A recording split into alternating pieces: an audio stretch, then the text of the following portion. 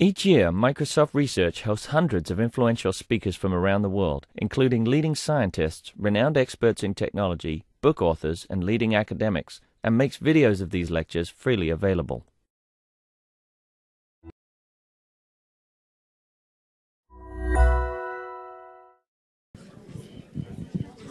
Good afternoon, everybody, and welcome to the 2016 Cambridge Science Festival.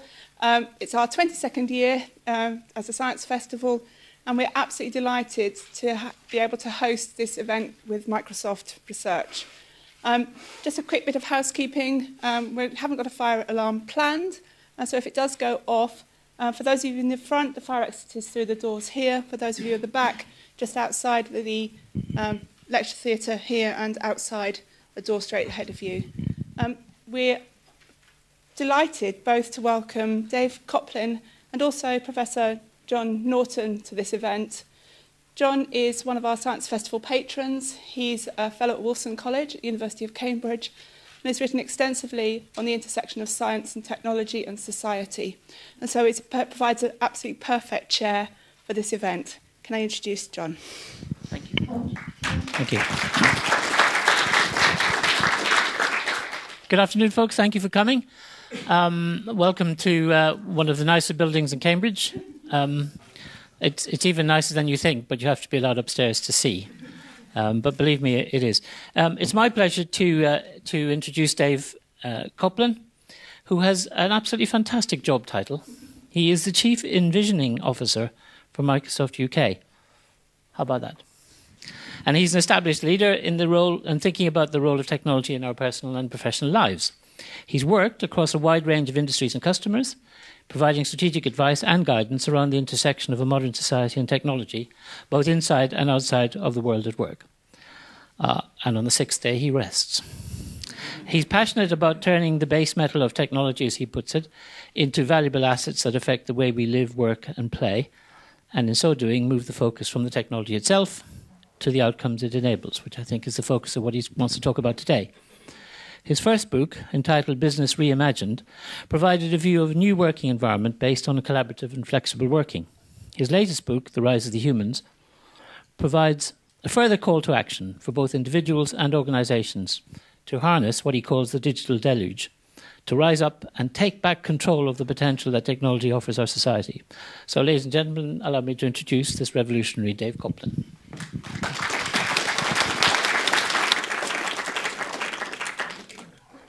Thanks, John. Well, hi, everybody. Well, it's going to be a long afternoon. Hi, everybody. There we go. So, hi, my name's Dave. I work for Microsoft, and please understand, I have a comedy job title, because I am, check me out, I am Microsoft UK's Chief Envisioning Officer. Come on, I work in IT. Job titles are all I've got, right? And the thing is, I chose the job title specifically because I have a really interesting angle on what's happening in the world of technology. I work for an organization that you will well know loves to talk to you about the technology and the products we make. We love talking about that stuff. But what we don't do enough of for my money is not to talk about the technology, but talk about the human beings that use it. So my job is essentially to project out into the future and try and understand how are human beings going to want to live, work, and play. Because I think if we understand what the humans are going to do, we can be a lot more mindful about the kind of technology they're going to require. So understand then, at a certain level, my job is essentially about the future of humanity, right? And I just figured if I'm going to have a job about the future of humanity, I deserve, nay, I demand a job title with a certain degree of pomposity. I think you'll see I've achieved that.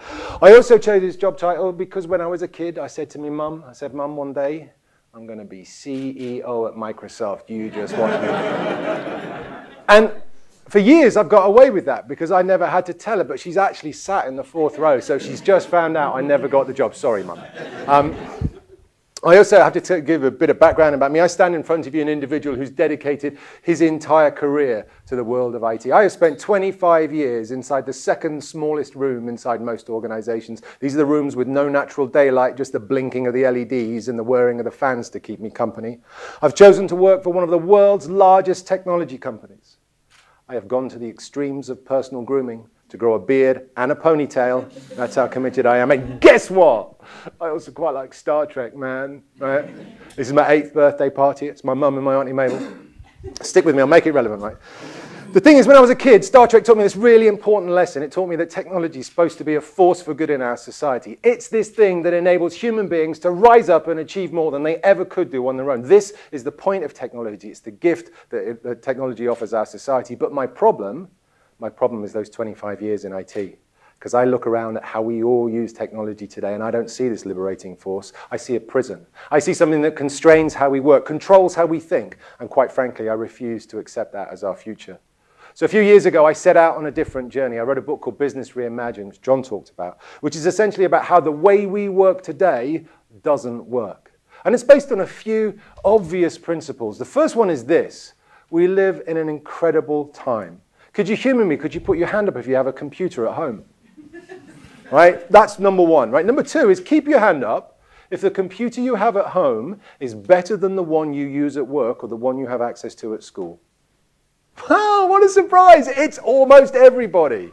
It's a question I ask every audience because it's a really important question. I love it. Do we have anybody from the public sector in the audience today? A few people. I love it when the public sector, because it's like shooting fish in a barrel, right? That question at that point. But the reality is it doesn't matter what industry you're in, what size of the company that you're in, what you do, the answer to that question is always the same. People have a richer experience of technology in their personal lives than they're allowed to in their professional lives, and that's just mad. We have grandparents Skyping their grandkids. You guys know this. You live online, you shop online, you play online. You have this amazing experience of technology in your personal life. It does amazing things for you, and then you go to work or you go to school. And this is how most people feel about technology in those environments. And you're greeted at the door by some long-haired, beardy git like me in IT who just loves to say, nah, you can't do that. And I don't understand that. Because I've spent the majority of my career chasing people down corridors like some bizarre, freakish stalker, just trying to get them to care about what technology might do for them. These days, that chase still happens, but it's the other way around. You guys chase me down the corridor, wondering why you can have such a rich experience of technology in your personal lives, and yet you're constrained in how you work. And we have to change this. But the real issue of how we work comes down to something that's much more insidious. It's this thing that's supposed to be the savior of how we work. It's this thing called productivity. But our problem as a society is we've forgotten what productivity means. The way we think about productivity today was defined by the Industrial Revolution. It has become a cold economic formula. It is output per unit of input. And for the last 200 years, our society has been fixated on productivity being all about the process of work. It's about efficiency rather than the product of work, the effectiveness of what we do. And the issue of that focus puts all of the effort, all of the energy in the wrong space. It gets us to use the tools to work in old-fashioned ways. Microsoft did a survey of the UK workforce. We asked a representative sample of the UK workforce, what constitutes a productive day at work? 77% of the respondents said a productive day at work was clearing their email inbox. This is not good. And if you have a problem with why that's bad, let me remind you that email is the process of work. It is not the actual work you're supposed to be doing. So we have to change this. And also, this belittles the potential of technology because it constrains us to working practices, the working practices and processes that define our businesses. But these are processes that were fundamentally defined in the 19th century by our Victorian forebears, people who were wanting to create the first ever organizations. And all we've done with technology today is we've taken those old Victorian working processes and we've kept them intact. It's just that now we use technology to make them a bit quicker or a bit cheaper. This belittles the gift that technology can deliver. We have to change that. And then the final piece of the puzzle is you guys, the people who enter the workforce, the people who are in work. Because the reality is that most people are not engaged in what they do. I cannot get the workers to work harder because they simply don't care. Workplace engagement is a massive problem that faces us pretty much around the globe. The numbers in the UK will tell you that 83% of the UK workforce is disengaged at work, not really that bothered about what they do. Same numbers around the US. In the US, it's 71%. So unless we can get the people who are in our organizations to care about what they're doing, they're never going to want to change. They're never going to want to use the technology in the right place. And here's where the second part of the story comes in. And this is with the second book called The Rise of the Humans. And this is really the story I want to focus on today. There's a couple of things I should tell you about the books, right? The first thing is I'm a cheap date, right? So if you're interested in these books, you can get them for free. You can get them for free from Amazon if you have a Kindle or a Kindle app. Or if you don't have a Kindle, just tweet me or email me, whatever you want, and I'll send you a download code. The second thing I have to tell you about these books, and I'm not really proud to have to admit this in public, but there was a period in my life where I was pretty much down on my luck and I needed money, and I did some of the things that I'm not terribly proud of, and I was a management consultant. And as a result of being a management consultant, you will find no answers in these books, because, ladies and gentlemen, I was a good consultant. These books are just provocations. They are a poke in the ribs for us to think differently about our technology. But let me take you through the story. So I believe we live in a place I call the digital deluge. This is a world where we are surrounded by too much information. And interestingly, we complain about it like it's a new thing. And we think, oh, I can never find anything, there's all too much here.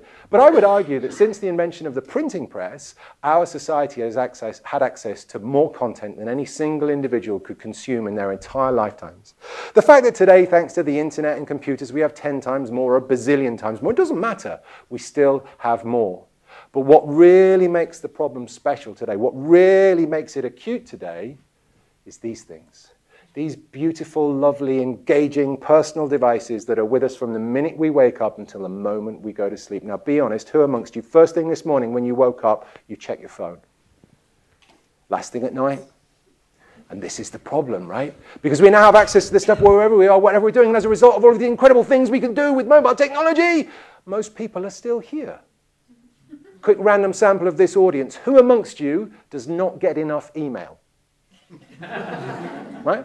I don't even have to write a punchline to that joke. We get the pain. This was not the gift of what we were supposed to deliver with technology. This is the problem of where we are with how we use technology.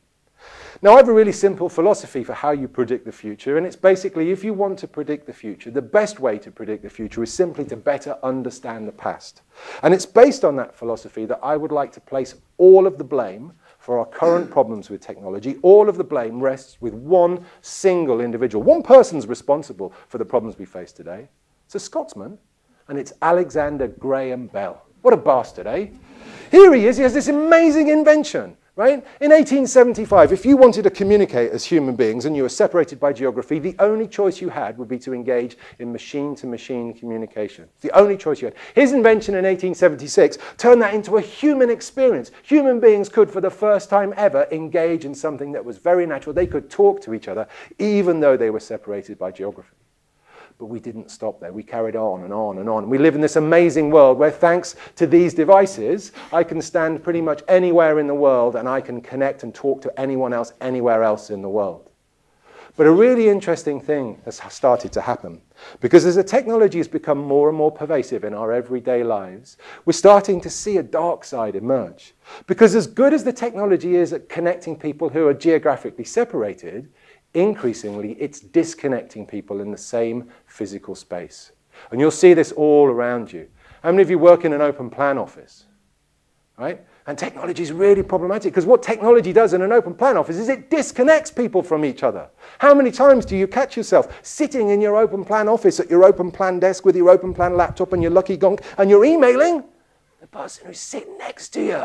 You know, what time we're going for lunch? I don't know. Where we're going to go? I don't know. They're there. Just talk to them. We don't do that. Technology disconnects us. It happens at home.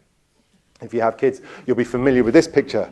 Let me tell you about family time in the Coplin household. We will once in a while, from time to time, say, do you know what? Wouldn't it be nice? Let's all sit down together at the table for dinner as a family, quality family time. Right? And I'll sit down. My son sits down. My wife sits down. Within minutes, my work phone is out. I'm checking my email. My son sees that. He's like, all right, game on. He brings out his nameless tablet device. Think about it. My wife's looking at the two of us. She's thinking, well, you know, if you can't beat them, join them. She's on Facebook. At this point, nobody is talking. We are locked in our own individual little digital worlds. We'll sit and watch a movie as a family on the weekend. I guarantee you, when we watch a movie as a family on the weekend, there will be 2 out of the 3 of us looking at the small screen in our laps rather than the big one right in front of us. Technology is disconnecting us. It happens in real life. How many times do you go to some big public event, I don't know, New Year's Eve in Trafalgar Square, a concert, only to see hundreds, if not thousands of people enjoying the event from 4 inches behind a glowing rect? What is that about? I went up to a bloke, I said, what are you doing? He said, it's all right. I got an HD camera on my phone, right? And I'm like, yeah, so have I. It's called my eyes. You know, bizarre. The thing is, what we ought to realize is that we are all just the first generation we are the first digital society, the first generation of a digital society. We're still figuring out how this stuff actually works. And because we don't know how it works, and because we don't know how it actually could add value to our lives, we've invented a series of coping mechanisms that we think help with a world of too much information, but in fact hinder what we're able to do. I'm going to talk to you about 3 of these coping mechanisms. The first one is something I call skimming, and this is where we skim across the surface of the ocean of information without ever taking time to dive deep. And you'll come across this in a number of different ways. You can come across this at work, and you come across it in the email that you send your boss, and you get a response that basically says, don't send me a long email. If you can't summarize it into 2 or 3 bullets, it's not worth saying.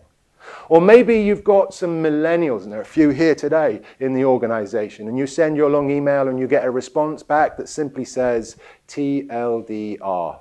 Anybody had that yet? Too long, didn't read. There's a bloke at the back, I'm having that, yeah. Right? And the problem is, right, I'm not saying that we shouldn't be focused, and I'm not saying that brevity isn't always important, but the reality is you have to recognize what you throw away when you get those messages and you make them shorter is you throw away context. And without context, you massively increase the risk that the decisions you make based on that information will be wrong. And what you need to do is you need to make a positive, conscious choice about whether that context is important. Now, skimming is supported by another coping mechanism I call snacking. And this is pretty much down to these devices, because thanks to these devices, I can fill in every nook and cranny of every available moment of my waking day to skim on more information. And you see this happen all around you. I work in London a lot. You see it classically on the tube. It takes 45 seconds to get from the bottom to the top or the top to the bottom of an escalator. What you'll see in those 45 seconds is thousands of commuters using that quality time to catch up on their email. You see it in other ways. I'll give you another personal example. When I was writing the book, I was aware I had this really terrible behavior because I would be putting my son to bed, and I love to read him a story when he goes to bed. And I found that in the proceedings, I was starting to become absent. Because what would happen, there's this little window of time, right, between when he's getting into his pajamas and when he's actually in bed waiting for his story. And in that window of time, he's off in the bathroom brushing his teeth. There is nothing I can do at that moment to help him. And that's like 2 minutes. So what do I do with 2 minutes? Well, I do with 2 minutes what any busy working parent does with 2 minutes. I stuff my hand in my pocket, have a quick look at my phone, and I'll just see what's going on at work. Now, the problem is not so much that I've done that, it's the impact on my cognitive state. Because the minute I look at my work email, mentally, I am no longer at home. All of the baggage, all of the stress, all of the chaos of the office comes flooding right back. Now, best case, my son gets into bed and he has a story from a slightly distracted dad. Worst case, I get one of those emails, and we all get one of these emails from time to time. This is the email from your boss or your colleague or the client, or whatever it may be, that sends you into a froth of, I can't believe they said that. If I get one of those emails, he can forget his story. I'm going to fix this right now. I felt good. The point is, there are always times in our lives when we need to check our phones, right? Maybe you're working on a busy project and it's that critical moment before the project goes live, or maybe you volunteer for the emergency services in your spare time, and for that night and that night alone you are on call, and it truly is a matter of life and death. But my argument is that it's not every night. It's not all the time. And yet what do we do as human beings? We drift into that experience. We catch ourselves doing it. You'll be sat at home watching Coronation Street. And occasionally, very rarely, Coronation Street is a bit rubbish. And what do you do when Coronation Street is a bit rubbish? Well, typically today you don't get up and switch it off or find something else to do. You just lean forward and you grab the nearest digital device on the coffee table and then you start messing around on Facebook, right? And at this point, you are neither engaging in Facebook nor watching the television. You wake up 30 minutes later, the meerkats are on you thinking, my God, what happened there? There was no choice made. There was no positive conscious choice. You drifted into that experience. So again, we've got to start to reassert our relationship with technology. But the final coping mechanism I want to talk to you about is the one that we really have to focus on because it's the worst of all of them. And this is about the lie of multitasking. We're taught to be successful in the 21st century, even as a male of the species, I must be able to multitask. I must be able to do more than one thing at once. Now, the interesting thing is what we've forgotten is that multitasking is not a human trait. Multitasking is a concept from computer science that was invented in the mid-50s by a bunch of people in white lab coats who wanted to get central processing units to become more efficient. All that happened is we looked at it with envious eyes and we thought, oh, yeah, that looks good. Let's do that. Now, we've done studies. We've done studies with other people. We've looked at other people's studies. We all agree The average human being, male or female, the whole gender thing is a myth, is a third less efficient when they try and do more than one thing at once, a third less, but it gets much worse. Because it takes us time as human beings to switch between contexts. We wanted to understand that at Microsoft, and when you're an organization like Microsoft, you can do some pretty interesting things. So we ran a bunch of experiments on our own people, right? Brilliant. And what we found is that there's this really interesting chemical and cognitive process that prevents people from being able to switch tasks quickly. Because our brains are wired on a reward mechanism. We're wired on this hormone called dopamine. Every time you do something that your brain feels contributes towards your future survival, you get a little hit of this hormone called dopamine, and it's quite nice. And the thing about dopamine is once you get one hit, you'd quite like another, thanks very much. But the real issue presents itself in the fact that our brain thinks that it's more beneficial for our future survival by clicking through more email, clicking on more links, looking for the next tweet, than it is going back to the hard work that we were doing before we got distracted. So when you're in the middle of doing something creative and you get distracted, that process kicks in. And what basically happens is you finish the distraction, and before you go back to work, the process kicks in and says, hey, hang on a minute. Before you go back to the hard stuff, why don't you go and check your email out? Let's see what's going on Facebook. Check the footy scores. And we meander our way back to work. The average time delay between the completion of the distraction and you getting back mentally to where you were before you were distracted is 23 minutes for every distraction. Now think about that. Add those two things together. On one hand, we have this thing that makes us a third less efficient, and it's compounded by the fact that every time we get distracted, it introduces a massive time delay into how we work. My question to you guys is, how long do we allow this insanity to go on before we start to realize there has to be a better way for us to work? And the challenge with all of these coping mechanisms is they combine. And I would argue they leave us in a place where technology is actually disconnecting us from ourselves. We are losing the ability to think in a way that is befitting of human beings. Never mind the fact that we're also not getting to the point, to the true potential of what technology can offer. But the great news in all of this is happening simply because we've just got it the wrong way round. We walk around complaining about a world of too much information, but we know in our hearts that information holds the keys to our future success. Our ability to be successful, either as an individual or as an organization, entirely rests on our ability to use this amazing information that now exists. We just have to start to see it in that light. We have to start to see it as something that we can do. And it starts here. Starts with a world of data. And data is really funny, right? Because on one hand, data is like a really boring topic. It's just a bunch of numbers and stuff, and oh God, it's boring. But then the real challenge with data is we've never really valued it. Data is something that we typically generate as a byproduct of the process that we're doing. It's a byproduct of our business. We run our projects, we create our products, we run our advertising campaigns. They generate data at the end of the project. Once we've created the product, when we've delivered the campaign, only then do we look back to the data and we use the data to reflect on what happened. This is not the purpose of data. Data is the fuel of our future. Your ability to be successful as an individual or as an organization rests entirely on your ability to see data as this sort of entrepreneurial force that changes what you can do as a human and changes what you can do as an organization. And we're moving into a world of lots of data, lots and lots of data. And when you have lots of data, interesting things start to happen. The first is when you have access to more and more data, what's interesting is the answers to the questions you've been asking yourselves for years start to fundamentally shift. Now, this is my favorite example. Here's two vehicles. We've got a Toyota Prius and a Land Rover Defender. Which of these two vehicles would you say is better for the planet, more environmentally friendly? Put your hand up if you think it's the Toyota Prius. Put your hand up if you think it's a trick question and it's the Land Rover Defender. Put your hand up if you want to be a management consultant and you know the answer is, well, it depends, right? Because it does depend. It depends on how broad a view you take of the data. If we take a narrow view, and this is typically what we do today as organizations and individuals, we look on the little bit of data we've got. Let's look at fuel consumption. Well, of course, when you look at fuel consumption, the best of these two vehicles for the planet is the Toyota. That thing runs on water and pixie dust, hugs trees when you drive by. Not like the Defender, it drinks diesel. Well, back in 2008, the Americans took a different approach to this question. They took what they called a systemic view, which is basically amassing all of the data. They looked at from the creation of the components that go to make the vehicle through to the point at which the vehicle is thrown on the scrap heap. The best of these two vehicles for the planet is actually the Land Rover Defender. Now, why? Over 67% of every Land Rover ever made over the last 60-odd years is still on the road. You cannot break these vehicles. Trust me, I've tried several times. And if you do manage to break them, you can fix them at the roadside with bubblegum and baling twine. Now look, the point of this example is not to advertise Land Rover cars, although if you do have connections and they're looking for sponsorship opportunities, obviously I'm interested. The reality is, look what happened to the question when you had more data. The answer fundamentally changed.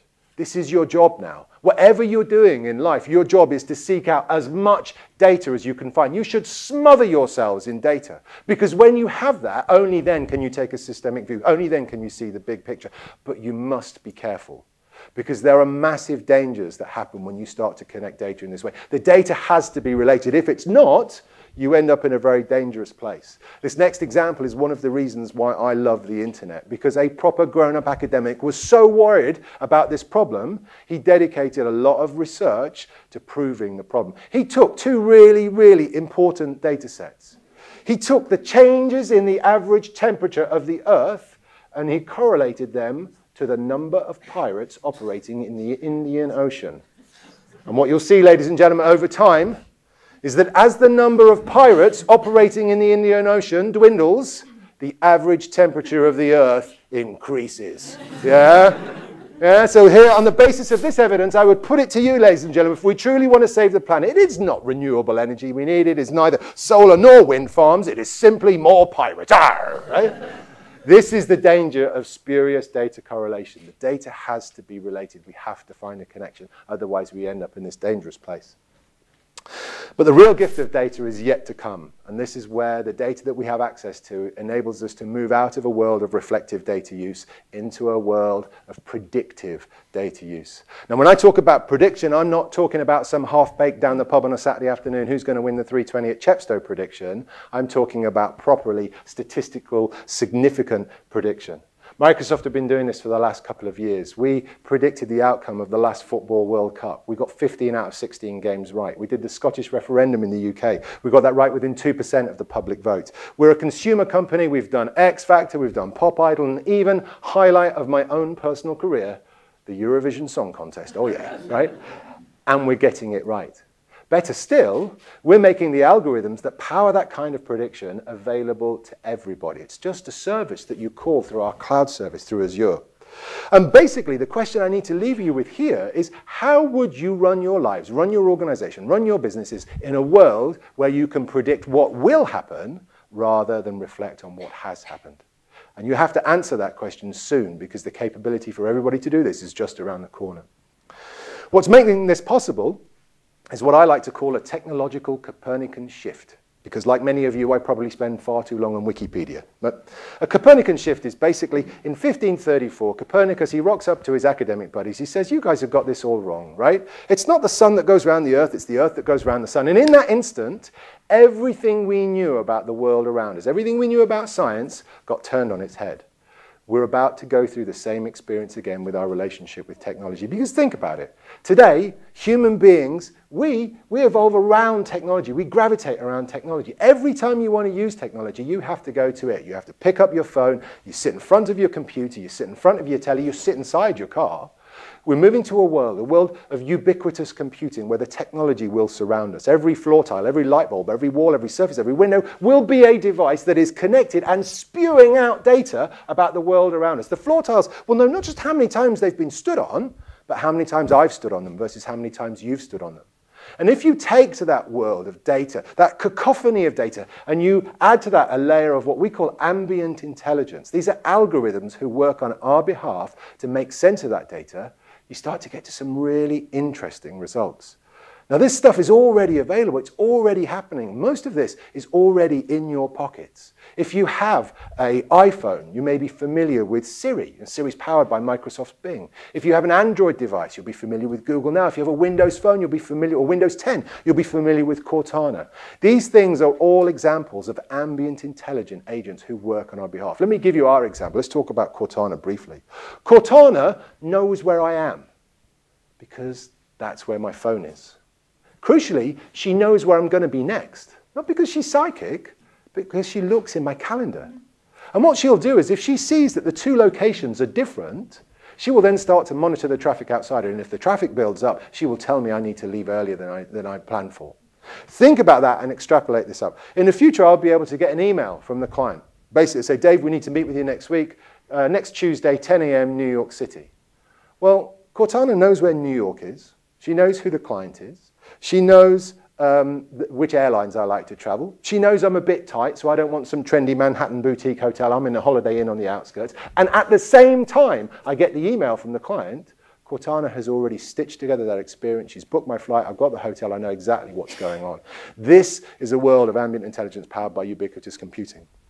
But we can go a step further. We can start to bring this life a bit more. And what I want to do is to show you this is a project that Microsoft Research have created that illustrates the power of ubiquitous computing and ambient intelligence. You know it's a research project because it has the catchy title of Situational Interaction, Mark III, right?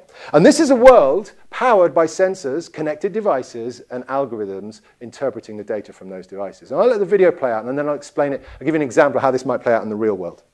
So what you'll see here in a minute is you'll see two people approach an elevator. Because this lab has been equipped with sensors and cameras, not only do I know that two human beings are approaching the elevator, I also know specifically who those human beings are. I can do facial recognition. Now I know who they are. It means I can look in their calendar. I can see that they're both going to meeting room 5.13, which is on the 5th floor. So I can send the elevator to the 5th floor. They never have to press a button. They just walk into the elevator. This is the technology in action.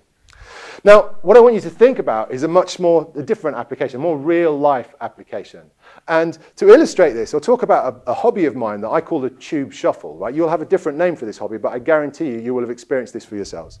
If you ever work in a big city, at some point in that time, you will have engaged in a process I call the tube shuffle. And it's basically when you're traveling somewhere in that city, and you know roughly where you're supposed to be, but you don't know specifically where you're supposed to be. I'll give you my example, and I'll use London, right? So I'm traveling to see a customer I've never seen before. I know I'm roughly in the right place because I'm at the right tube station. But as I emerge from the tube station, I don't know specifically where I'm supposed. Where do I go from the exit from the tube station? What do you do in that situation? Right? Well, you stuff your hand in your pocket, you type in the postcode of the office, and for the next 5 minutes, you're engaged in what I call the tube shuffle, right? Which is you walking down the street like this. Right, it's this way. It's this. No. Oh, hang on, it's this way. No, maybe it's this. And because my gaze is down here, I'm bumping into people, I'm stepping in dog poo. All of this stuff's happening because the technology has me sucked in. In this world, it's fundamentally different. Because as I emerge from the tube station, a little spring in my step, whistling a happy tune, the first digital billboard I pass knows it's me. Knowing it's me, it can serve me an ad that's contextual to who I am and the persona that I'm using at that moment in time. And crucially, knowing it's me, it can put a little green arrow in the bottom of the ad. Well done, Dave. The office is just down here, 2 doors on your left. This is a world of ubiquitous computing and ambient intelligence. Now, we've got lots to do to get ready for this. There are lots of issues around privacy. There are lots of issues around how do we build the infrastructure to make this possible. But this is the world that we're going into. What makes this possible is probably what I would argue is the most important technology that anybody on the planet is working on today. It's a technology called machine learning. Some people call it artificial intelligence. And it's not just Microsoft. We're all at it. Facebook, Google, we're all invested in this technology. But all it is it's simply statistical-based pattern recognition. It's how algorithms are made. And I would bet that you will all be familiar with the first time you ever became aware of that technology, because I will bet it was when you were typing in a query to a search engine, and before you'd finished typing, the search engine had finished the sentence for you. And if you were like me, you were like, well, that was a bit weird. I'm looking over my shoulder. Who knows watching me? Simply statistical-based pattern recognition. All that's going on is the search engine is saying, based on the characters that you've just typed in and against the billions of other queries that have been typed into me today, the statistical probability of you going on to complete the sentence like this is 99%, so I'm going to suggest that as the first option. That basic ability to spot patterns in lots and lots of data enables us to build the most incredible services. Services that will not just change how we interact with technology, but will change how we interact with each other. I would argue in the fullness of time, they will also change and challenge what we think it means to be human. This is my favorite example of this. This is a technology that is already available today. You can try it for yourselves. It's in public beta, and it's using the power of machine learning to deliver real-time speech-to-speech language translation. Now, we demonstrated this a couple of years ago. We had a gentleman speaking German connected to a lady who spoke English via Skype. It's powered by Bing. Gentleman speaks German, lady hears English. Lady speaks English, gentleman hears German. Real time. No human being involved, just some algorithms doing some pretty smart stuff, spotting patterns in lots and lots of data. I need you to think about the transformational capability of this kind of stuff because it changes our world. I think about it all the time. I think about this in the context of my 10-year-old son. On the basis of this technology, do I bother to get my son to learn a foreign language at school? Because the reality is, by the time he enters his world of work, it will be a redundant skill. Now, I get that's provocative. I get there are lots of reasons why we learn foreign languages at school, and of course, my son, he'll learn 1 or 2 languages just like everybody else. But as a result of this technology, when he emerges from his education, he will be able to speak another 152 languages fluently. He will be able to travel the world, communicate with locals as if he were a local, which will fundamentally change his cultural experience in life. This is the kind of power that machine learning is offering our society, and we have to get ready for it. If you want to understand how the algorithms work, this is a lovely example. It comes from some research from Cambridge University that basically says, if you speak English, as long as I keep the first and last characters of the word in the right place, I can mix up all the other characters. I can even misspell the words, and you'll still be able to read that. Is that true? Can you read the text? There are 2 reasons why I love this example, right? The first is because it's completely contradictory to the way that we're taught language at school. Because when we're at school, we're taught that language is logical. We're taught that language follows rules. We're taught things like I before E except after C. But what they don't teach us is that there are 923 exceptions to the I before. There are more exceptions to the I before E rule than there are to the bloody rule itself. Language isn't logical. It doesn't follow rules. It follows patterns. And we innately know this as human beings because from the day we learn to read until the day we die, we create, curate, and tend to our own personal pattern of language. Every time you read something, you are making your personal pattern of language slightly better. Now, the second reason I love this example is it also shows you the limitation of machine learning, because the algorithms are only as good as the patterns that they're provided with. What do you think happens when I show this slide to someone who's just beginning to learn to speak English? Or if I'd shown it to my son, I don't know, maybe 6 years ago when he was just forming his own language skills? At that point, those individuals haven't established enough of the pattern. This is nonsense, and they can't read it. And this slide, this example, is the reason why, for the foreseeable future, for the next decade or so, the algorithms will not take our jobs, the robots will not uprise, because somebody has to create the patterns, and that somebody is all of us. We have to create the patterns, we have to connect them in order to get the algorithms to do what they need to do. So what can you do with all this stuff? Well, there are first few things that we've got to think about. If we want to get our relationship with technology right, if we want to get the true potential of what technology offers a modern society, we've got to do a few things. The first thing is, we've got to recognize that we have all become ensnared by technology. Technology, in the way we use it, is the thing that constrains us. But then we have to realize that the real issue about that ensnarement has got nothing to do with the technology itself. It's got everything to do with what my dad calls the interface between the keyboard and the chair. It's us. The fact that you have too much email has got nothing to do with the email system. It's the people that send it. That's the problem, right? And this is the issue, is we have to remember that we're the people who push the buttons. Now that we understand that technology has ensnared us, I would argue it's time for us to reinvent productivity. We have to think differently about productivity in a digital society. Because what we've forgotten in our current definition of productivity is that it is not about efficiency, it's about effectiveness. You can be as efficient as you like, but if the services you deliver are not loved by your customers or don't fulfill the objective, I would argue, why are you doing them at all? Let me give you an example. If I'm a nurse, right, I can be the most efficient nurse in the NHS. I can deliver more, I could administer more injections than any other nurse on the ward. I would argue, though, in doing that, my quality of patient care is probably not as high as it should be. And we see this example right around us. So what we've got to do, instead of thinking about the process of work, we've got to start focusing on the outcome of what you do. And this is where we come in. This is where Microsoft comes in, because this is our job. And you can belittle this if you want. Somebody's one of these trite mission statements from a big American software company. We want to empower everybody to achieve more. I would argue for the last 40 years, this has been at the heart of what Microsoft's trying to do. We want to create a platform that enables people to achieve more in their lives. Whatever you choose to do, whether it's a computer scientist or not, is actually irrelevant.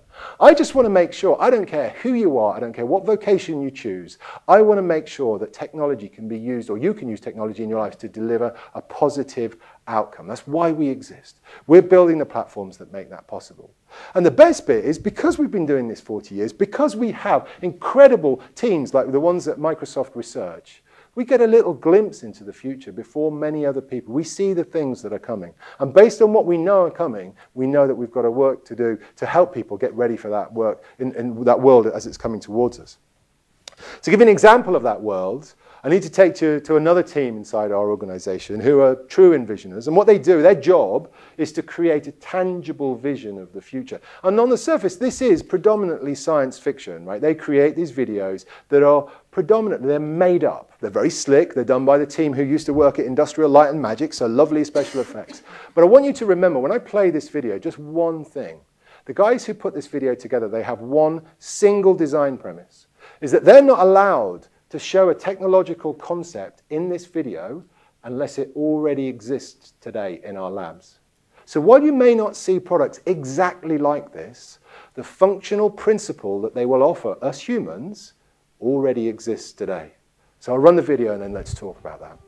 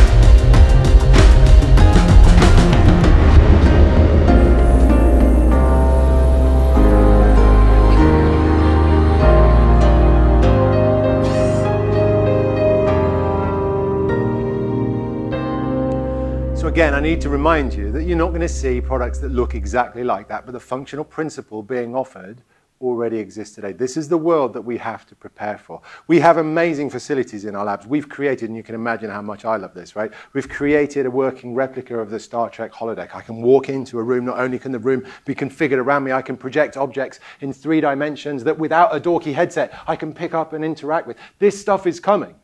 And we have to get ready. But if we're still working like Victorians, we're never, ever going to get to the potential it offers. So how do we do that? Well, actually, there's a really simple thing. If we want to deliver transformational experiences to the people we care about, we've got to do 2 things. Number 1, we have to establish a culture of transformational people. Every single person in the organization needs to feel like they can make a difference. They need to be empowered to question, to challenge, to think, to come up with new ideas. And if you're lucky enough to have that culture, then you have to understand that those people will only ever be successful if they have access to the tools that enable them to work in transformational ways. You will not be, I promise you, no matter how hard you try, you are never ever going to be transformational over email, right? Not even as an attachment, right? It's just not going to happen. So when you've got the people working in the right place, then you've got to start focusing on the outcome of what you do rather than the process of what you do. And it's funny because as I was coming here this afternoon, as I was walking just outside the station, I saw a bloke with the high-vis coat on. He's walking down the middle of the road. He's dropping little spots of white powder in the middle of the road. And I walk up and what are you doing? And he looked at me and said, it's all right. I'm putting down elephant powder. Elephant powder? What are you doing that for? He looked at me, keeps the elephants away. But there aren't any elephants in Cambridge. And he turned to me and said, yeah, I know. It's good stuff, isn't it? Right? I'm here all week, right? The thing is, our organizations are filled with elephant powder. It's the stuff you do that is completely irrelevant or redundant in a modern digital society. Our job now is to seek out that elephant powder and to get rid of it, to find it in our organizations, find it in the processes, in the things we do, in the way we live our lives, and eradicate it because it's holding us back. It's the thing that's stopping us from being successful.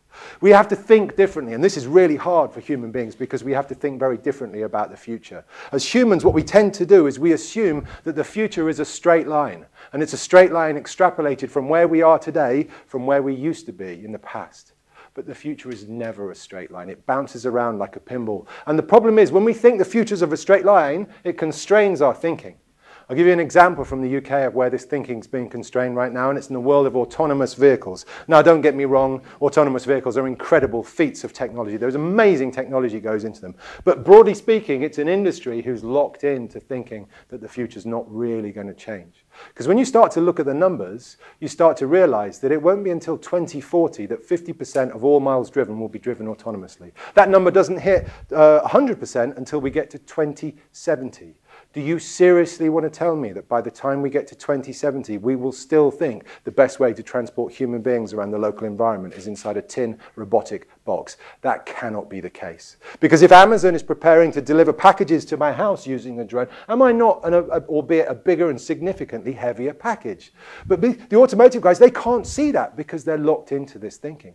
But there are other problems with this thinking. Regulation, legislation is locked into this kind of thinking. We're lucky if the regulators regulate for today's world. Typically, they're regulating for yesterday's world. Do you want to... I'm regulating for this world. Okay. You're out of time. I'm out of time. Okay, give me 2 minutes and then I'll be right with you, John. He's tough, right? Do you want to know what the first law that the UK has passed for the provision of autonomous vehicles on UK highways? Is that there must be, at all times, a human being inside the vehicle. I don't know, let's call them the driver, right? Whose job it is to monitor the controls. The real problem with this thinking, however, is the opportunity cost of that thinking, because for every moment an automotive engineer is thinking about the future of transportation being this, nobody's thinking about these things, or more importantly, nobody's actually thinking about this, which is what we all want. So I have two requests. As human beings, I need you to do two things. Number one, I need you to be mindful about what you're doing. And I'm not talking about the West Coast US definition of mindfulness, where it's about meditation and Zen Buddhism. If you want to do that, it's up to you, right? I want you to think about the British version of mindfulness, which is about just being pragmatic. So if you're the sort of person who sits in a meeting with your laptop open taking notes, or you're in the pub or the cafe with your friends and family checking out your Facebook, stop that. Technology offers you nothing at that moment in your life. You have to, as a human being, make a very simple choice at any moment in time. Can technology help what I'm doing right now? Yes or no? If the answer is yes, fantastic, fill your boots, engage. If the answer is no, turn it off, put it down, and leave it alone. Secondly, I need you to think about creativity. We will get nowhere in this society if we squeeze out all of the time, all of the capability for us to be creative. I would argue that we've lost space for creativity. We've lost the mental space. We've lost the physical space. We have to claw that back. Create some time in your day where you can just think. Create some time when you can be bored, because that's when you're most creative. Create a physical space where you can go to do work without being disturbed. And I'll leave you with this one final thing that puts technology into perspective. And it's from a quote from a wonderful guy called Pablo Picasso. Fantastic quote. In the mid-60s, he's being interviewed by an arts magazine, basically asking him, what do you think about computers today? Why they're asking Pablo Picasso this, I'll never know. But the genius of his answer is that even though computers today are fundamentally different to the computers he had back in the mid-60s, his answer was perfect because his answer was this. Computers are useless. All they can give me are answers. What I need is something that can ask the right questions. And ladies and gentlemen, that something is you. That's your job, whatever you're doing. If you can be crisp about the question that you need to answer, if you understand the outcome, the objective of what you need to do, we all know the technology will make short work of that. So be crisp about the question. Get the technology in the right place. Remember that you're pushing the buttons. If you do that, I guarantee you, then and only then will we as human beings be able to rise up and achieve all of the potential that technology offers our society. Ladies and gentlemen, thank you very much. Thanks, John.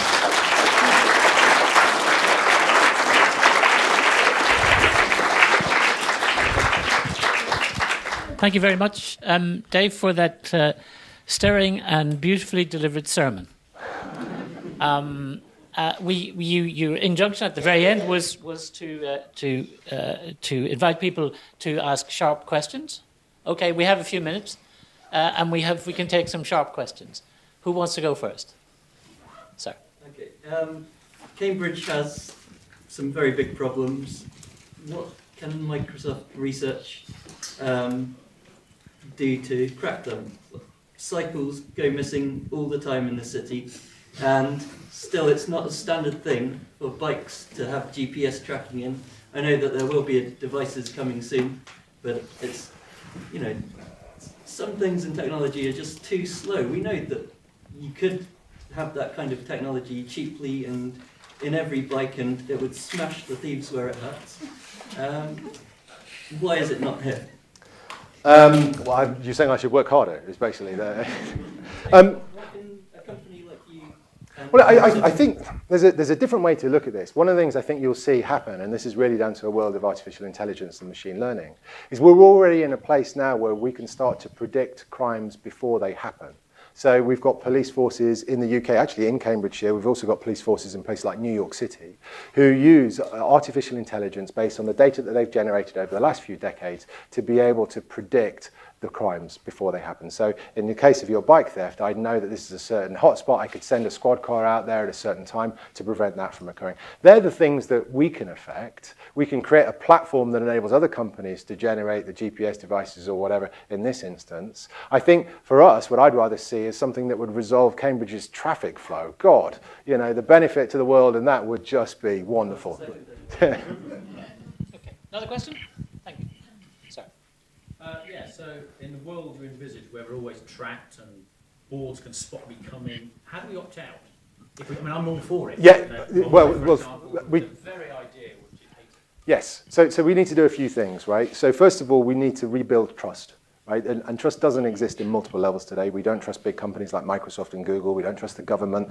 We don't trust the health service. We don't trust the media. We don't trust anybody. And we kind of got ourselves to blame for that. So what we need to do in this kind of world, first of all, we need to be open and transparent. So we need people, when we start talking about data exchange, I need to be really open. If you give me your data, here's what's going to happen. See that guy over there, he's an advertiser, and I'm going to give him that data, and you're going to see great adverts. The second thing I have to do is I have to make it really, really explicit about the value you'll get as a result. It can't be that you see bad adverts, and then the final thing I need you to do, you can decide. You decide whether you want to be part of this or not. That's the question, really, is that how do you set it up so that this is fundamentally built in from the start? So I see a lot of people think about how to make this technology work, what's the barriers to overcome. We'll have to think about privacy. How do you opt out of a world with the Internet of Things? Benefits, and I still don't know. How do you opt out of it? Well, there's a lot of you can't. great... There's no opting out of this. There are ways and means. So let me give you an example of something that's happened with Microsoft Research in this building, actually, or this part of the organization. We uncovered a problem in privacy called differential privacy, which is I can take two big data sets, both anonymized, and I can use some pretty smart maths to de-anonymize the data. Because we know that principle, I can now start to do things about it. And in fact, a team here has been working with the utility companies around the world to make sure when they deliver your meter that enables them to micromanage what consumption you are, that they don't also betray your privacy, because those smart meters betray what time you get up, when you're at home, when you should be at work. So it's a cat and mouse game. The thing I guess I want to respond to your point with is this is a conversation that our entire society has to get involved in. And it can't be down to governments, and it can't be down to tech companies like Microsoft and Google. We all have a part to play. But again, the part of this is that we need to spell out what's on offer. We need to show you that what I'm offering you in this world is not a world of rubbish advertising. This is not a world of more spam. It should be a world of greater service. And if we understand that, then we can build a principle that keeps the people safe. And I think we're at a pivotal moment in our society. We've got things from the extremes of Edward Snowden to what's going on with Apple and the FBI to all of the stuff we know is going on. This is a really, really difficult time because it's the real pinnacle of this stuff coming together, and we've got to figure it out together. My concern is that I think that's the attitude most people have got, is that if we just persuade the benefits, nobody will want to opt out. So don't worry about it. Just keep hammering the benefits, and everybody will I agree with the gentleman here. It's impossible to opt out. Let me just counter that. Sorry to interrupt, but we're running out of time. That lady in the middle? You talked about disconnection from people locally, and then the example of coming out of the tube and the ambient technology. Surely coming out of the tube and asking a human being, hi, where's this building? And having a little chat with that person would actually create local connection. There are two problems with that statement, right? Number one, I'm a bloke. I ain't asking nobody for directions, right? Let's just get that straight. Number two, how do I know? I had this today coming to the station, someone who was trying to park. So do you know where there is a car? Don't know, not from around here. And so there is this part where, as a human, we want to, we're not taking that choice away from you, but actually building a service that enables you to do that. We should also, this is the sort of dichotomy faced with technology, is I want to free your time up so you can go and have more human interaction. I don't want to free your time up so you can go and do more email, but you have to choose to do that as a human being. And that's the magic, right? Because this is where we have to do, is you have to remind human beings that they can engage with each other, that they can ask questions. And that's the piece that in all of this we've got to get to, is to balance the humans and technology out. One more. When will the computers be asking the right questions? That is a lovely, lovely question. What you're talking about, so, is what some people call the singularity. So this is when the machines, they create their own patterns, they become sentient. I did some anecdotal research for this, for the book, and basically I looked at all of the estimates that people from science fiction writers to people from the technology industry had come up with. The average date is 2040. So there are lots of people who are going to think it happens sooner, lots of people are going to happen it later. Microsoft, or certainly some of our research fellows, are involved in a project called the 100 Years Foundation, which is a 100-year project looking at the challenges that AI may place to our society. So, it's an impossible question to answer. I think personally we're decades away from it being at that point, but some people would say maybe sooner, or some people would say later. I submit that a 100-year project, perhaps the last 40 years of it, will be rather irrelevant. They could be. Okay, we have to stop it there, I'm afraid. I have a feeling that we could have gone on for another 40 minutes. Thank you very much for that very elegant presentation.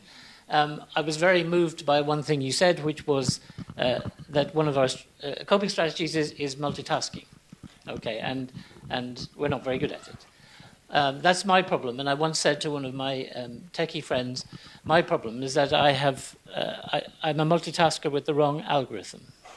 And my engineering friend said to me, don't worry, we can have you reflashed. Ladies and gentlemen, let's thank him for it. And thank you, John. Thanks a lot. Thank you.